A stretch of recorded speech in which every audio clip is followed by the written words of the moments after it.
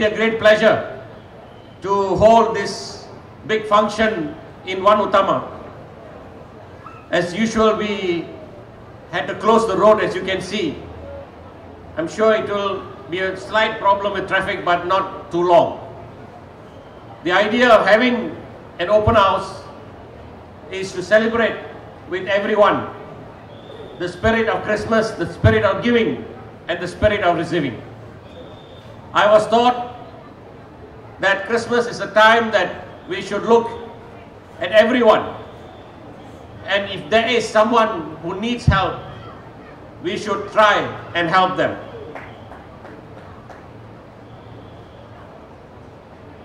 This evening you will be entertained well.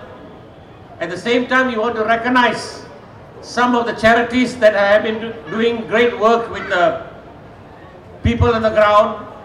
Just now when Menteri Besar was here much earlier in the evening, we distributed funds amounting to 25,000 ringgit to NGOs and church homes to help them continue their work.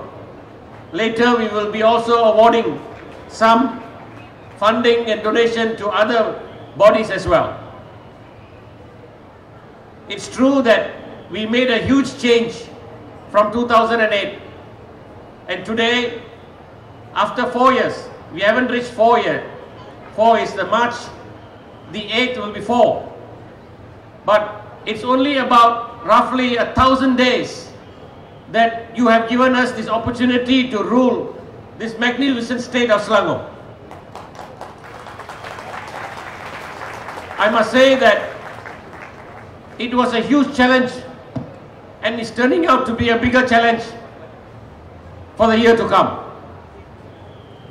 But with the strength given to us and the support given to us from all of you, we have managed to turn this state around to one that is clean, open, people-friendly, and our aduns and MPs are at your beck and call to listen to your complaints. Tonight I don't want to listen to complaints because I am in a good mood. Complaints, we listen every day. But to overcome all these complaints is an art by itself. So I take this opportunity to thank all of you. Keep supporting us. I'm sure your children's future, your future, this state's future, this country's future in the coming year is utmost importance to all of you. Only with changes can we improve. It's only with changes can we bring new policies. It's only with changes we have new people with new ideas. We can have younger people with new ideas who will bring about more positive change in our country. This is a beloved country, a blessed country. We don't have any problems in this country. So why don't we all put our hearts and hands together and say, we are for change. Change is coming to Malaysia, and I want to be part of the change in the coming new Malaysia.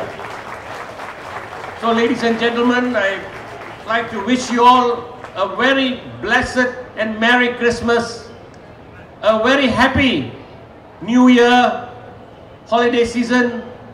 Please take care, travel carefully, and all our invited guests who have come tonight, I thank you for your presence. I'm sure with your presence here, it's going to be a very exciting evening. Resh Manu is here to entertain you, and he is quite a character by himself, and I'm sure you will enjoy his songs. And we have to thank all the churches who have put this act together, who have come from far. They have trained very hard. The main reason we have Christmas in the first week of December is most churches have their programs by the second week, and they've got their private programs going. So that is why we always hold it on the 10th of December, if it falls on a Saturday hopefully, or the first Saturday of the month in December. So I'd like to thank all the churches who have performed and going to perform, MPPJ for their help in getting this place together, Tourism Selangor for having worked hard, and to all of you for having come and graced the occasion. Merry Christmas, Happy New Year, everybody.